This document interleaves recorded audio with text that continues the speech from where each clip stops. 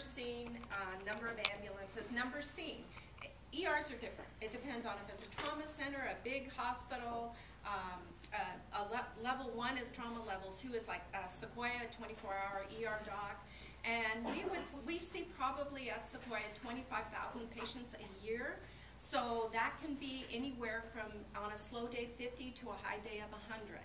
So, and that's in a 24-hour period, all different levels. Ambulances, probably 2 to 8 ambulances a day. San Mateo County sees about 125 ambulances a day.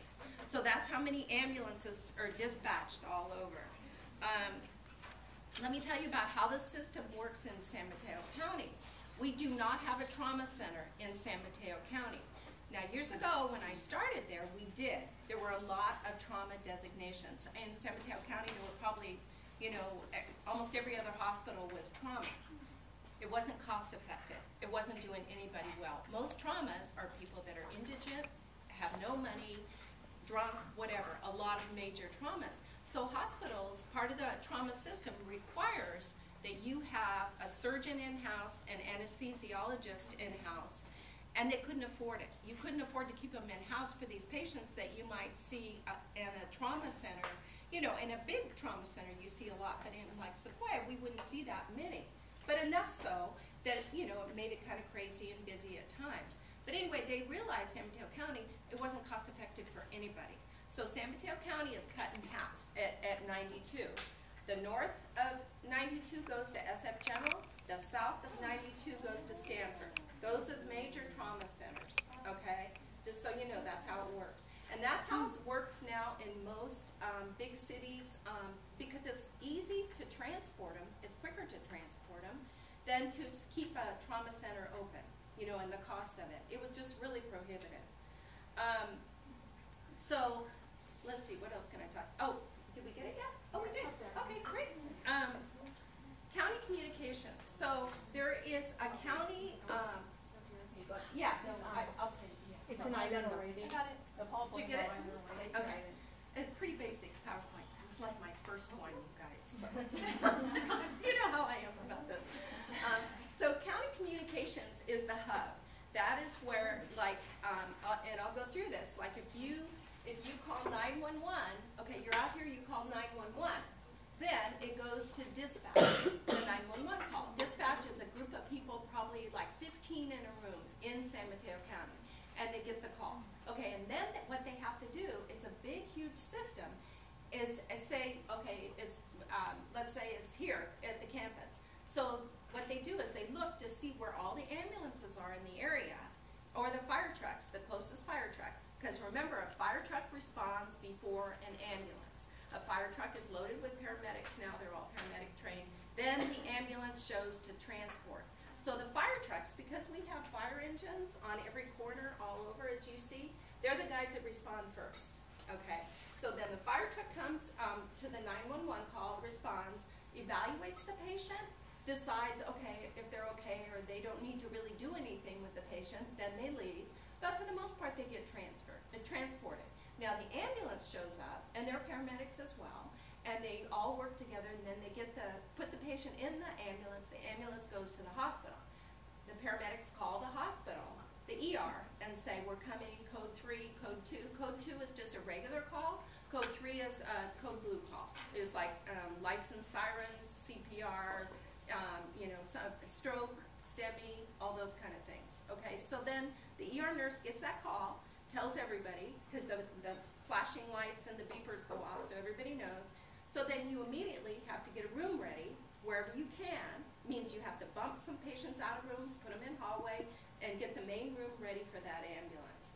If it's just a nothing ambulance, you know, it might be a drunk on the street with nothing wrong, then those people that bring in those patients, those paramedics, and there's no room, they have to sit and hold the patient. So there's no transfer of care until that patient goes to a bed in the ER. So that patient might come in on a rig, a gurney, and sit in the hallway until there's a bed available. They hate that. Sometimes they like it because they go in the back and have coffee and it gives them a break. But the patient is really still theirs until we transfer it to our bed, okay? So anyway, so then the patient comes, the paramedics call the ER, say I'll be there in 5 minutes, 2 minutes, whatever. They give you a little bit of lead time. Then the patient arrives, and again, depending on the acuity of the patient goes to a regular room or they go to a code room, a busy room, okay? And then then the care starts in the ER. So that's a little bit about how it works out there in the field. And usually, it's hilarious because the paramedics who in the ambulance have brought the patient, hang out, because they all want to know how the patient turns out, especially the STEMIs, which are the heart attacks and the strokes. But the fire trucks, this always cracks me up, that they all come in with a big old friggin' fire truck. You can only imagine how much that costs, to the ER. They all come because they just want to find out too. Plus, they're not that busy and they're just doing something. So it's hilarious, but it's such like I said, it's such a close-knit group, and you know everybody. You know, in the ER, you know the firemen, the paramedics, the local police, you know everybody, because they're in and out all the time. Okay, so, walk-in, how a patient enters and leaves the ER. Okay, a walk-in, as patients do, they walk in. Now, a really sick patient can walk in. A heart attack, a stroke. People don't always call the ambulances. A lot of times, people, I don't need an ambulance, I don't need an ambulance. And so they just come in on their own or have the family member bring. But there's an intuition of an ER nurse that you can look at somebody and go, oh my God, they're sick as shit. Oh my God, put them in, get them to a room right away. There's something wrong. No, I'm serious. You just have this assessment skill. And I don't know, my people might know it. I would say, did you notice their pupils were different? No, I didn't know. Because you just notice everything about patients. Because that's what you do. An ICU nurse can tell you everything about lab and pathophys. An ER nurse just can tell you the basics of taking care of somebody that is dying and shipping them out, okay? Anyway, so ambulance, police. Okay, the police a lot of times will bring patients in that are on hold, that are going to jail, but they have a medical issue. So they have to have a medical clearance before they can go to jail. So the police will bring patients into the ER for that. And a lot of times it's chest pain because they don't want to go, there's not always, they kind of sometimes make up stuff a little, but they have to take care of it. They can't just take him to jail and find out the guy dies in jail because he had a heart attack. So we will take care, and they all come in and they're usually handcuffed. Actually, they're usually the nicest people. So now, transfers, types of transfers. I'll quickly go over this. Pediatric transfers. Every hospital that doesn't have peds, and there's a lot of hospitals, peds, there's not a lot of spots for peds. Well, we stabilize, hold them, we'll do whatever it needs to do to get that patient ready to transfer, but we have to wait for a transport team from Lucille Packard. We have to wait till they have a bed. Sometimes they don't have a bed, so we're holding these patients for hours and hours and overnight. And we have to wait for the critical care transport team shows up, and they transfer. So it's a formal thing, is a transfer. The paperwork is all done, and you basically, because we're not a pediatric facility, unless it's under 1 month, if we do have a baby, we can put them upstairs to the Lucille Packard nursery that Sequoia has. So those have to be transfers. Psych, we don't have a psych unit anymore. Psych is one of the most difficult places for placing patients because there's not a lot of psych facilities at all, especially adolescent psych. I think there's only one spot. Yeah. So a lot of times, now if it's a 5150 that is unstable, we can admit to ICU, and then they're watched, in ICU because they're watched as a one-on-one, but eventually that patient has to be transferred. But if it's just a patient that's stable that says, I'm suicidal, and I need help, we have to find them a bed and transfer them, okay? And again, it's really difficult. There's not a lot of psych facilities that have beds available. Isn't that within a certain amount of time as well, 5150s, within like 24 hours or something like that they need to be transferred, or is there no time? No, there's no time. No time. But when you're on at 5150, you have a 72-hour. And so it starts once the ER doc puts the hold on. But we want to get them out of there, trust me. We don't have the manpower to watch these people or to, spend time, especially if it is somebody suicidal. It was so great when we had a psych unit, trust me, it was the best because they were so good at taking these patients, and we could admit, and it was so much easier. So that's one of the big transfer things. SARTs, do you guys know what that is? Okay, that's the, do you know? Anybody know? No. Sexual Assault Response Team. So if you have somebody coming in that's been raped or attacked, and they want to file a report, or they want, what you do is you call this team. Simply because it's a special training. We used to do it in the ER and get the training, but it takes a nurse, pulls a nurse way out of the line of fire, and you spend a lot of time with this person, and you don't have that staff in the ER. So the SART team comes, and they come from San Mateo County, and it's a team of nurses, and they treat these. It's wonderful, actually. You know, they know what to ask. They know how to collect evidence. That's another thing that's huge. And to how to do the exam. So they'll come and either see the patient in the ER in the room, or if the patient's pretty stable and okay with it, they'll transfer them to San Mateo County General, and then they'll do the exam there. So that's the SART team. Trauma. This is a brand new thing. Actually, it's not brand new. It's probably now probably 10 years old, 8 years old. Trauma transfer. So believe it or not, in the ER, we will call a trauma transfer.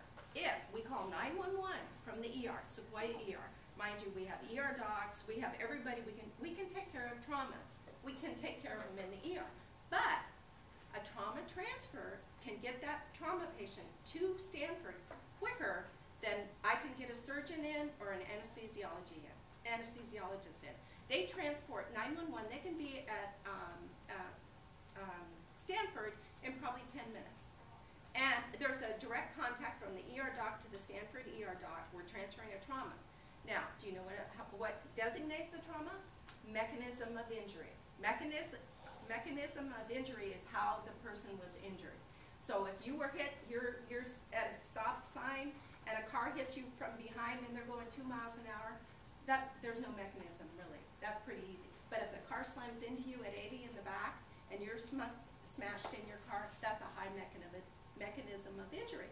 So that would be considered a trauma transported. If somebody falls off a roof and impales himself or has major fractures, that's a trauma. So it just depends on what happens. If they get stabbed, shot, gunshot wounds, those are traumas. But those get transferred. So it took our ER docs a long time to kind of say, oh, we're going to transfer this, because they're so used to taking care of these patients. But in reality, they get better care when they're taken to Stanford, because the whole team is ready for them and all that kind of stuff. So it's a kind of a new weird thing. Okay, next slide. I'm going to be talking way too much.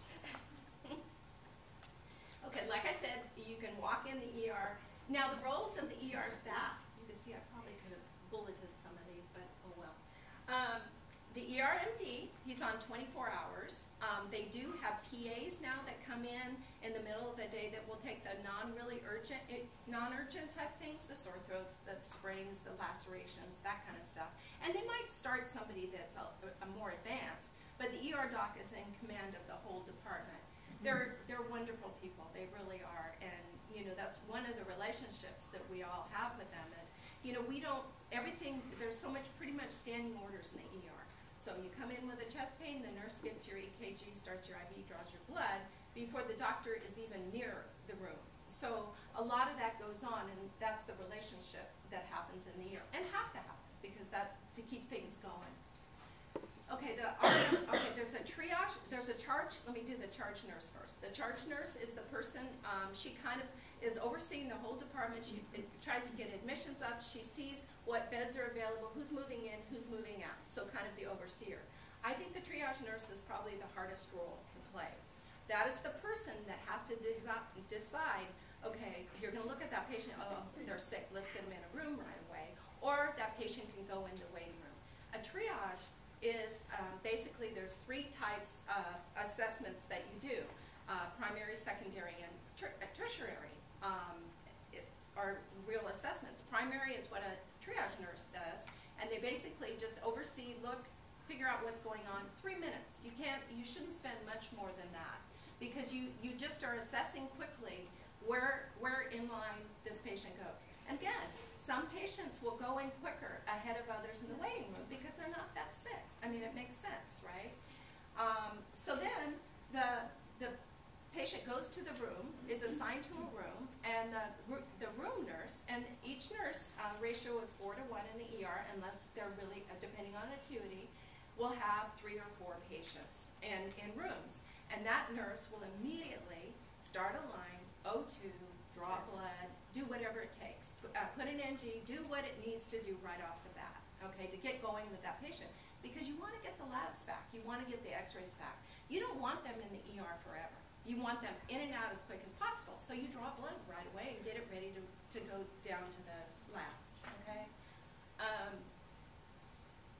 And then we have an ER tech on nights now. They're kind of starting to put them on days, and they're both mostly to, you know, do scrubbing of lacerations, clean the bed, do EKGs, transport to CT, that kind of thing is an ER tech. And the ACs are the secretaries at the desk, and I think they're the best in the world. They're command central, and they pretty much know where everybody is, what's going on, and what's happening. Plus, they have to be nice when they answer the phone. They, you know, I mean, they're meters and greeters. Okay, so we have some acute emergencies that you see in the ER.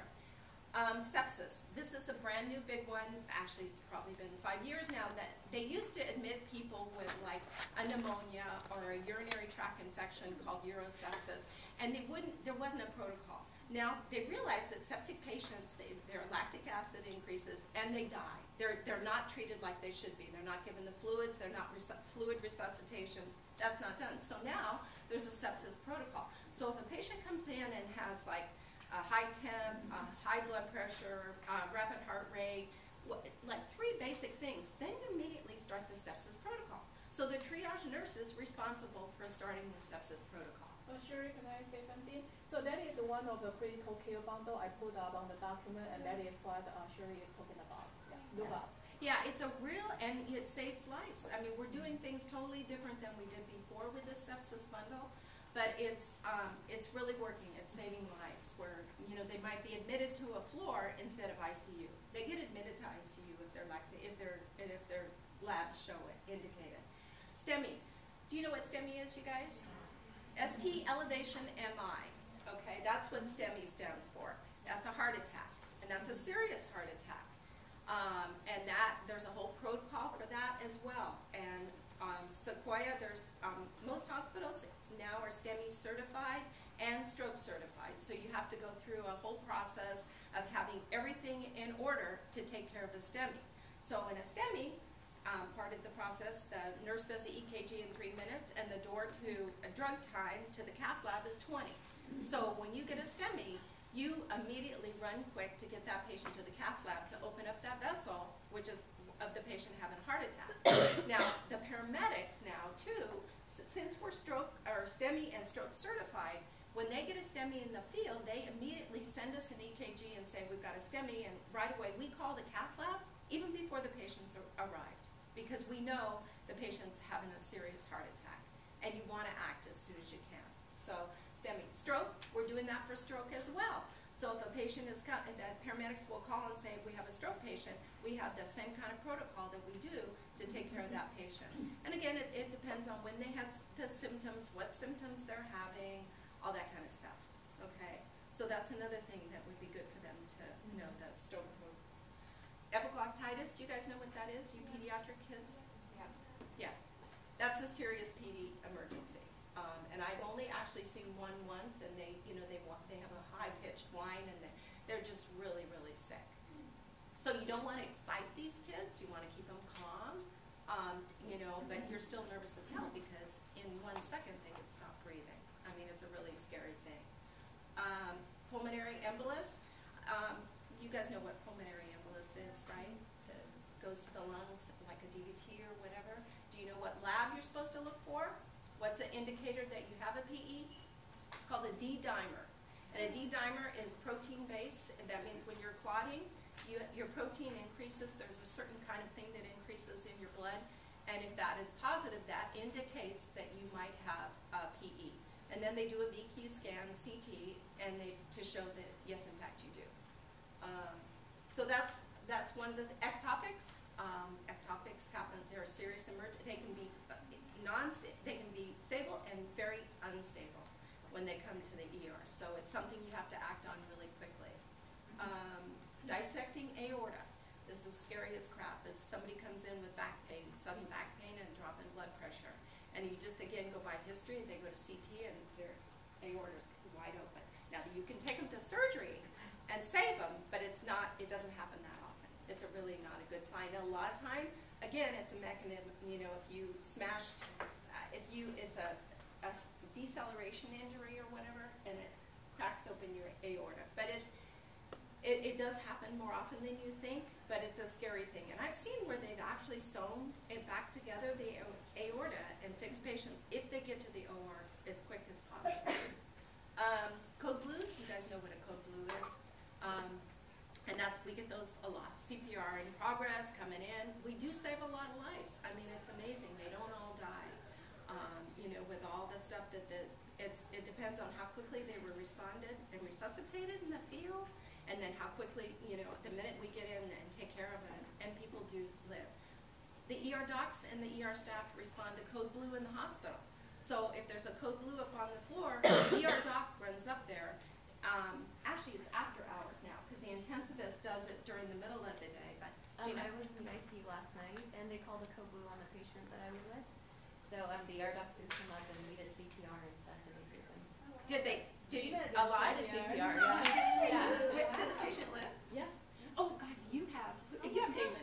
Yeah. So I was actually just going last night just to meet him for the Yeah. first time, and he's like, "Hey, you want to stay?" So I stayed for like 3 hours and helped take care of the patient. But it was. So what did you do? She is saved alive. No, we all Did you did. do the chest pump or the? Yeah, I did compressions, That's awesome. which is so difficult. I'd never done it before. Yeah, It was a really big guy. That's why they rotate It was usually. so hard. Yeah.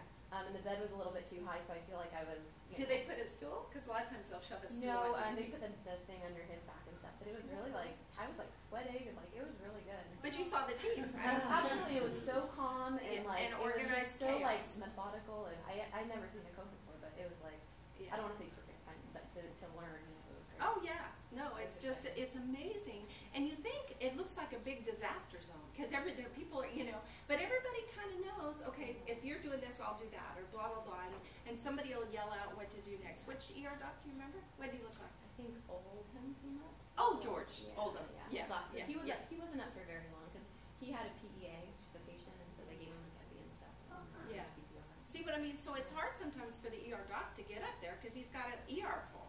So a lot of times the ICU nurses too, they're used to running codes, so they might start something. I mean, of course they will, and then the ER doc gets up there and oversees and stuff like that. So yeah, it's it can be again, some days it's like a fireman.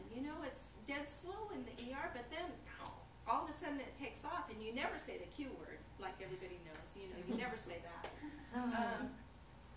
Okay. The tamponade obviously is a pressure on the heart so it doesn't beat correctly. Blunt trauma is somebody that, again, gunshot or knife or a stab or whatever, and you don't pull anything out. If something's impaled in somebody, you never pull it out because basically that's tamponading whatever is in there. And the minute you pull that out, it could hemorrhage. I mean, it could be a holy disaster. So they go like that to the OR. And they look so, it's just a scary sight. But that's how they go. Super infections, I've seen somebody that had like a staph infection. A staph is a skin infection on their arm, and it's a small wound. All of a sudden, for some reason, it goes into his system, in their body, and within probably half hour they could die if you don't treat them. And they turn purple. They get blotchy skin, and you have to, and strep. I've seen somebody with a full body strep infection from a wound. So it's a weird dynamic, and it's quick assessment and quick IV antibiotics, quicker than you can imagine. A broad spectrum, every kind you can, because they could turn into a huge, 10 times worse than what they are. And then pneumothorax, and we see those on the floor. That happens. Okay, next.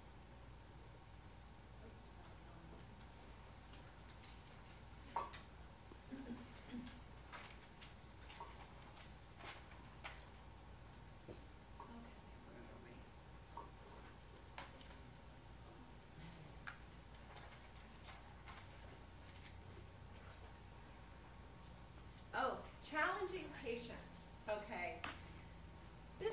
Challenging patients sometimes are hard for us in the ER when you're taking care of people that are really sick. You know, you just are, and saving lives. And you see people that you really want to care for, and then you have patients that sometimes your whole heart isn't into it, but they still deserve 100% care as well.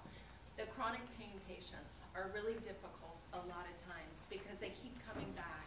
And they are in chronic pain and they have issues, but as an ER nurse, it's really difficult to feel compassion for these patients that keep coming back, and you can't give them enough drugs. You know, you can't give them enough meds, and you're not going to take care of them, and it's really not the place to do some psychology with them. You know, we try to refer them to chronic pain places, but they're just difficult patients. Cultural differences, a lot of times, even though we've gotten to know which patients are more whiners and which ones are more stoic and all that kind of stuff, but even so much as a Hispanic mom with her baby, they will wrap the child in 20 blankets and they've got a fever of 104. And we're like, no, please take the blankets off. Although they're saying, just ignore it now because it's not worth hassling with the poor mom, but it just makes the kid even hotter. But in their mind, that's what the thinking is. Keep them warm, keep them warm. Remember, we talked about this one time.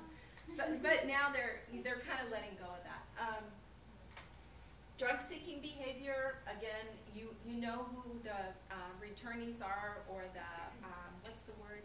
Frequent flyers, yeah, which is a terrible ER thing, but that's, you know, you just know. And in the county now, we really we communicate with the other ERs about so-and-so, you know, he comes in for blah, blah, blah, don't give him this, da-da-da. And the ER docs will stop giving them, you know, because they know what they want. They're always allergic to Advil, Toradol. They're always allergic to the basic things that you would try first, for whatever reason. So, again, you know, they deserve care. Everybody that walks into the ER gets care. You cannot refuse anybody. You cannot refuse. It's against the law. You have to treat everybody that comes in to be seen. Access issues. This is really, it's a part of education as well. There are so many people out there that don't have doctors, don't have a way to get a doctor, can't, you know, for follow-up, we take care of somebody and we try to give them as much antibiotic, as much, like I will give, like lacerations, I'll give bandages, I'll steal from the cupboard, give them as much as they can, because you know they will go home and they won't have any of this, and they won't get a follow-up. You know, we refer a lot of people to Fair Oaks Clinic. Well, there's no appointments for 2 months. So they come back to the ER. So the ER is their doctor. They'll put George Oldham as their primary care doctor. He's one of the ER docs. You know what I'm saying? Because they and they won't hear you when you say you can't be doing this, you can't, no, speak. And you know they know what you're talking about, you know. But you see them anyway.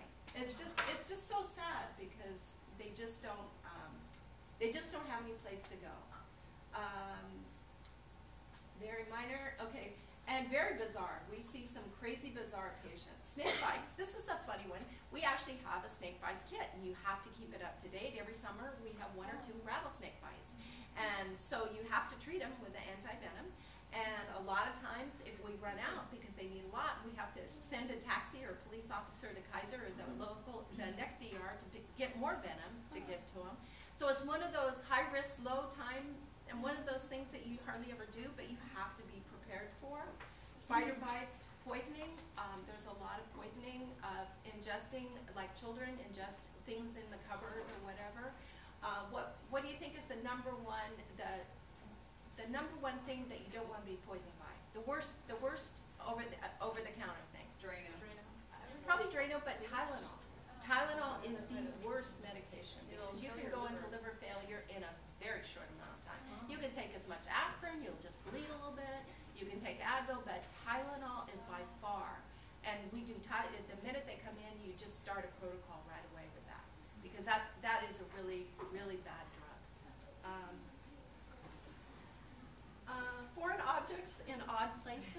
I can tell you how many times, I'll never forget this is really gross, but you would not believe how many times things get stuck up rectums.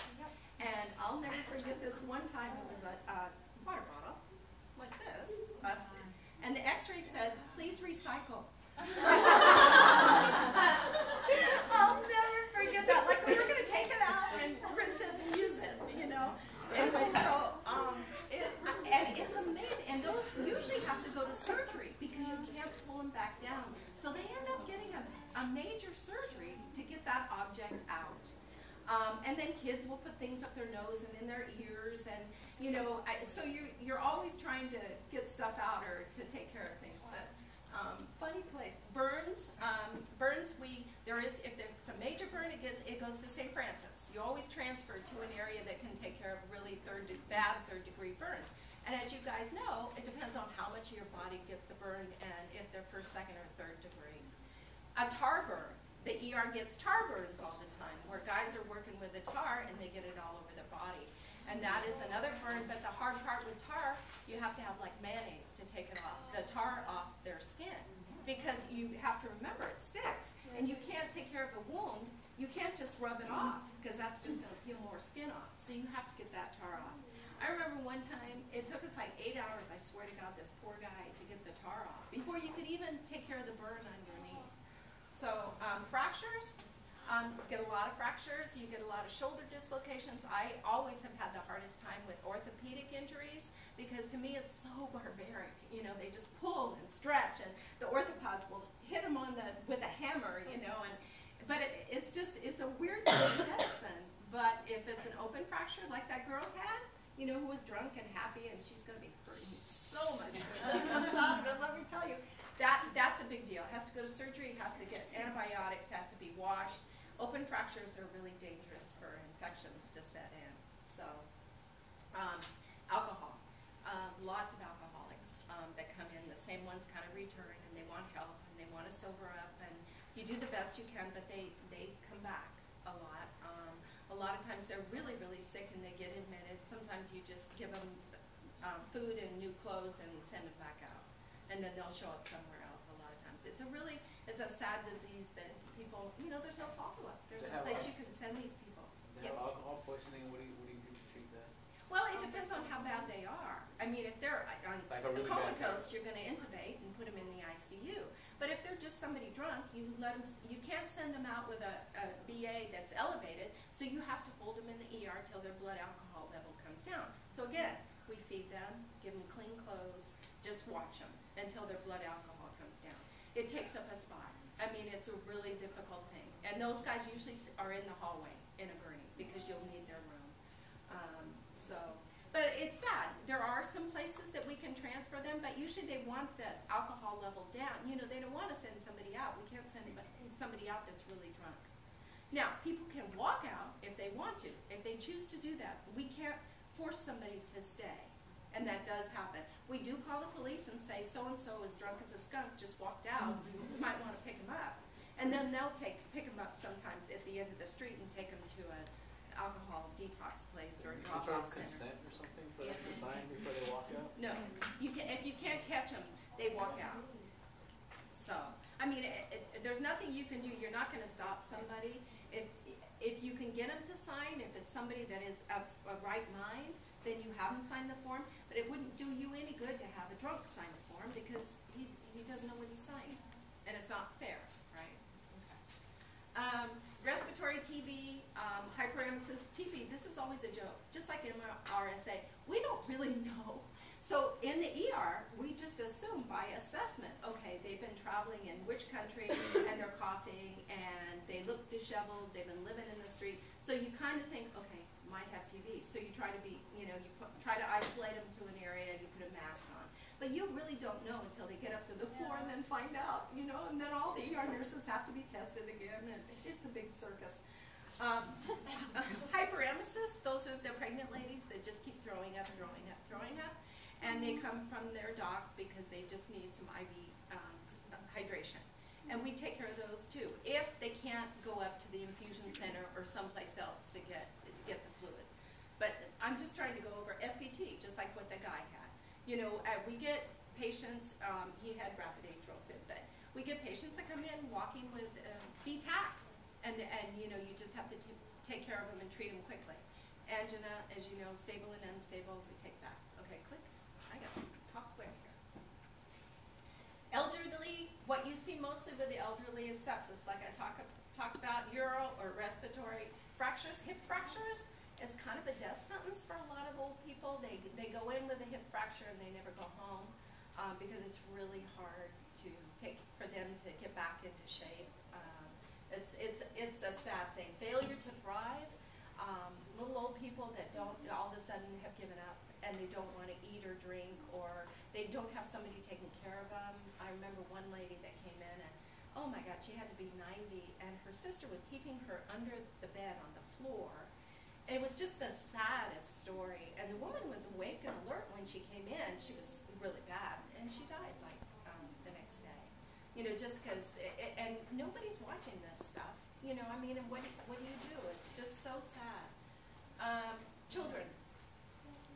Respiratory, children primarily are respiratory. Children are really difficult for always that come into the ER because they're usually very, very sick. And especially by ambulance, and there's only so much you can do for them. So that's we all have a sad children's story, and I'll tell you one of mine, I'll remember forever. It was when we were still a trauma center, and it was this young kid, he was about 8, and we got a call that he was coming in, he was on his bike, and that he'd been hit by a semi-truck. A truck had backed into him, and he rolled under the truck, and the truck had driven over him. And we got a call that he was coming in by code 3 by, you know, the paramedics and firemen, and they had put the mask pants. The mask pants are those, remember those? I don't know if you guys, they're using them now again, actually. And it basically would, you put them on and it would squeeze, just like a tourniquet. So the blood would stay up in this part of the body. So they had put these mask pants on, and they told us that, you know, this kid was basically his degloved, which means his skin was wiped off, was torn down. But we didn't know because he had these pants on when he came in, right? And so we put him in the room, and there was a surgeon there, everybody was there, and because it was a trauma. And he was talking to me. Oh, am I going to be okay? You know, I went to tell my mommy I'm here, and blah, blah, blah, blah, blah. We took the pants off. He had literally nothing left from his waist down. It was totally gone. And he went to surgery, and I'll never forget, I'm getting chills. And he says to me, am I going to live? Am I going to live? And he died in surgery. And everybody and their brother they worked on him for like 20 hours. Plastic surgeons, vascular surgeons, everybody they could to put him back together, but they couldn't. So, you know, that's when you have those stress debriefings, after you have a case like that. Because you know who was affected? One of the people that was affected the most was the lady in the blood bank, because she had to turn over something like 50 units of blood for this child in the OR. And you wouldn't even think of that, but that's how it affects everybody in a hospital. So that's why a lot of this stress debriefing is really important for cases like that. Okay, and the joke is vet medicine. Kids are vet medicine, as you guys know, you've heard that. So about 20% of what you see in the ER, so we had 100 patients, about 20 of those patients would be admissions. Admissions take a lot of time and a lot of work for the ER nurse. And unfortunately, the relationship with the floor a lot of times is not as perfect as it should be, because the ER nurse basically is just going to get that patient stabilized, draw the blood, put the IV, put the Foley, do what you need to do, and then get that patient upstairs. They're not going to do 100% of the assessment either. They're only going to assess what they really need to assess. Question? What is vet medicine? I don't know if I... Veterinary medicine. Okay. So having kids are just like, taking care of a kid is like taking care of a dog or a cat, because a lot of times they can't communicate. Okay. So you're treating symptoms. So that's an ER joke. Okay. You guys didn't know that? No, we didn't. Clarifying there. Well, because it is. If you think about it, if the baby can't communicate, you have to assess that child in every aspect to find out why. What's going on with this kid? You know, it's just like a puppy. You know, you don't know if he ingested something, just like the kid. Okay. So the county, ERs, all ERs in a county are really involved with the county, everything in the county, everything you have to do with the county. So an ER, in the ER is a big computer screen that has all the emergency rooms in San Mateo County. Kaiser ER, Peninsula ER, it has a screen.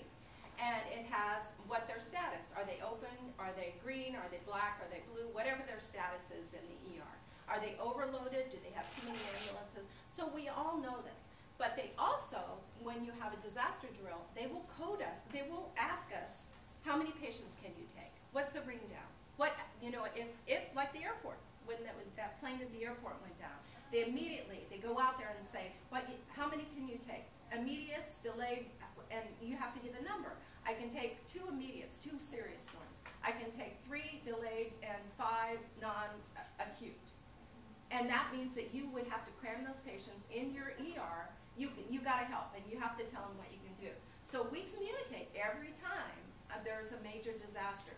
If there's an MCI, mass casualty incident, MCI, mass casualty incident, which happens a lot, where there's trucks, there's auto accidents, and there's 2 or 3 or 4 victims, then they poll us then too, and we'll know about that. We'll get a ring down and be told, okay, on 92, blah blah blah blah blah, da da da da.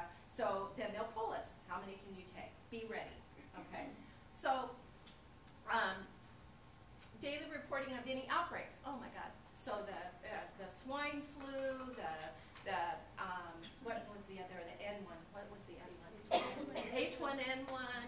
The regular flu, the measles. We have to report everything. We keep track in the ER of how many we see, and we have to report to the infection control people in the county. So those are things that the ER does too. They keep track of all that. Okay, I talked about county communications. STEMI and stroke certificates, we have to maintain those. We went after those. We could show that we had a cath lab team for the STEMI. We could show that our times were really good. We have to see X amount of STEMIs to maintain that certificate. Stroke, you have to get them to CT as quick as you can. You have to give them the DPA if you're going to within a certain amount of time. All those kind of things, and their guidelines throughout the country. It's like I said, a major certificate, but we have to maintain it. We have to show by our patient care that we can still do it. So it's a big deal, and it also makes us look good as a hospital. You want that. You want the strokes. Like San Mateo County General is not a stroke or STEMI certified. So those patients don't, if you ambulance picks up a STEMI, they won't go there. They'll go to the hospital that can do the STEMIs. Okay? And EMS meetings, we have meetings 2 and 3 times a month where we meet with all the people from all the county, the firemen, the police, the ambulance, the Red Cross, all this kind of stuff, and coordinate everything. We do have disaster drills all the time, like 2 or 3 times a year. There's a statewide, and you get victims, and you pretend, and you set up a tent, a triage tent outside the ER to pretend if you got a bunch of victims. So we go through that role, so we're prepared. So you'll hear on the floor, that they're calling a disaster drill. They really want you to think about that because we could use your help, but we act it. In the ER, they act it. They go through the role of getting patients, of what you would do, and, how are you going to treat this? Is it an earthquake? Is it, what kind of patients are you going to expect? Is it a poisoning? Is it a gassing? Whatever. So I think is that it, Missy? Did you have anything for Ebola? Yes, there was an Ebola training throughout the hospital actually, and what we would do, and the patients actually would come. There was one room in the ER designated. Some patients would go there or go directly to ICU, to one area in the ICU that was isolated. Nurses, certain nurses were trained to take care of those patients. You have to act because you just never know, especially here in the Bay Area, because they come from all over the world in this area. You know what I'm saying? We're like a hub. So yes, there's always going to be training and preparation. That's part of the whole EMS thing, and that's a requirement of the ERs to be ready. Okay, so this is a little fact, and I think I might have the 5 wrong, but who knows? I just know that for every hour a patient sits in the ER, once they're admitted and you can't get them upstairs, their discharge is delayed because their care is not. They should be up on the floor being cared for and taken care of. In the ER, they're only going to get what we need to do to take care of them, stabilize them, but they need their care and they need to get upstairs. So that's something. This is my big thing: is the overcrowding of the ER is pushing them up. ER has limited bed space. Flow needs to move. Hospital system must be in place to help. A surge capacity plan must happen to make a safe environment. In other words, there's got to be a system in place. It's why I think they call Code Red triage or something. It worked for a while, but it's not working as much as it did before. And that means that ER's overloaded, and we might have 4 admissions that need to go up, and nobody's taking them. Nobody's taking them because you want to wait for the other nurse, or for whatever, or we're out of ratios. Well, ER is never in ratio, and we can't do anything. We have to take these patients and take care of them. So the floor nurse needs to go out of ratio for a short amount of time until somebody comes in. It depends on who's up there and who's working. Some of them are much better about taking patients. Some are, more understanding. But in the real world, I would love them to come down. Just like now that the clinical ER nurses are clinical faculty, we really see what it's like on the floor and how bad it is and how crazy it is and how it's really nice in the ER because we have our ER doctor and we have standing orders. So we do a lot on our own. Up there, they have to call a doc and wait for them to call back. So there's issues on both sides. I just think people should live in somebody's shoes. And I've forever tried to get some of the floor nurses to come down and look at the ER when it's really busy and see how bad it is. And see that in the waiting room, people are throwing up in cans, and people are laying on the floor because there's no more beds available in the lobby, But it still hasn't happened. Okay, this is more blah blah blah blah blah. Okay, camaraderie. Again, that's what happens in the ER, and I think that happens in ICUs and certain. Everybody, you build a camaraderie with the people you work, and we have a camaraderie with the people in the county because we get to know them really well. Gallows humor, I think I told you guys, one of the things that you see all the time in the ER is a wadeo. Do you know what a wadeo is? Didn't I tell you this? Weak and dizzy all over. And that's what that's the wadeo. Yeah, it's a joke. I mean, we call them wadeos because they're people that come in, I'm weak and dizzy all over. And then, and you're like, oh, for God's sake, please. In fact, there was a patient the other day, because I was in the ER the other day to get my dose of it, and the patient came in and said, I think I'm nauseated. Oh my God, please go home. But you have to see him. So, and then this is an all-time favorite, an old friend of mine. This is from years ago, this one.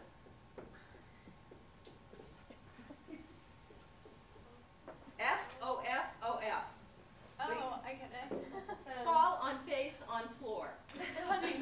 So that's it. And just like LOM, you got LOM and and what is it? What's the other one? LOL. LOL. Yeah. It is little old lady and little old man. Just so you know. FLK is funny looking kid. I shouldn't have even told you guys that. That's hilarious. I know. Okay.